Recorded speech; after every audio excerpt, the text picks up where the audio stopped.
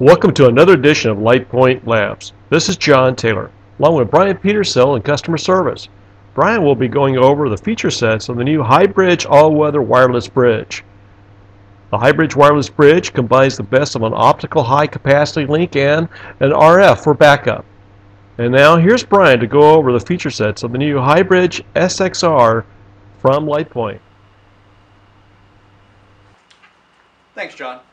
So as John mentioned, what we have today is the HyBridge, let's call it the SX, and in this case it's the SXR. We do have it in two variations, and I'll talk about them both here today, but specifically we're going to talk about the SXR. So what the SXR is an LightGE product with a built-in radio. I've turned the unit to the side to be able to show you what the radio looks like, as well as the bracket that comes with it to attach the radio. You can take a look from the front, also see what it looks like. Turning the unit back around, we'll talk about the actual installation. I'll also kind of tilt it slightly this way to show you that we do have a cable that runs from the bottom of the unit into the radio. This is designed to be a weatherproof solution.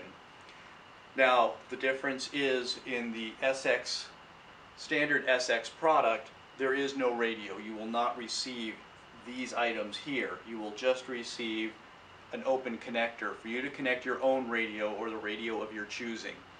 We understand that some people have a radio preference based on their current network, and we want to make it flexible for you to be able to choose the radio you wish, or if you do want a fully integrated solution, we have it available.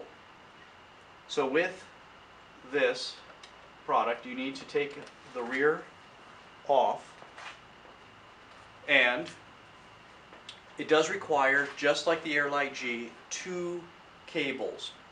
We have a PoE cable, which plugs into the PoE management port. You'll also notice all the lights come on. If you can see down here, you'll also see that the radio LED is illuminated. You also will need, and this is important, we do pre-install an RJ45 SFP. It's important to understand that the way this product is designed is it needs to be connected on the data side to a 1000 megabit per second solution. Whether it's a switch or a router, doesn't matter as long as it has a copper 1000 megabit or 1 gigabit per second connection. That would then plug into the SFP. While this is booting up, I would like to point out a couple other features to you. One is if you, for some reason, prefer, instead of power over Ethernet, to run 48 volt, we do have a direct 48 volt option for you. We sell a power supply that does come with 48 volt out.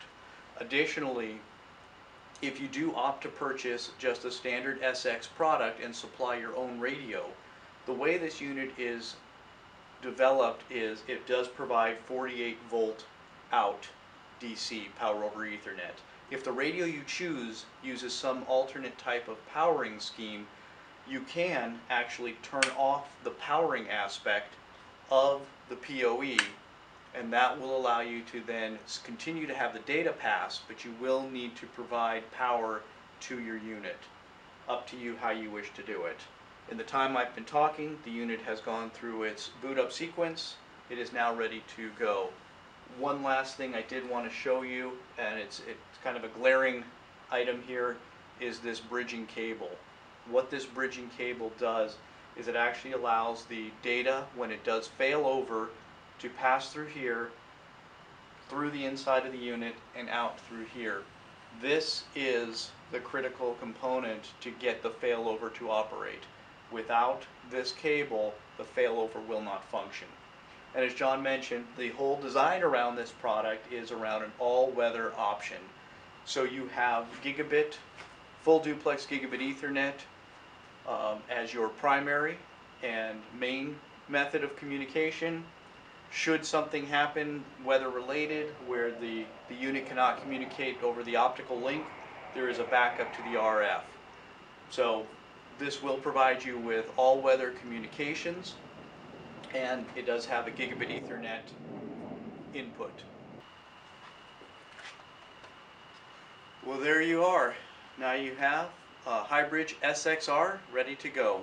Thank you for watching, and we'll see you for our next lab.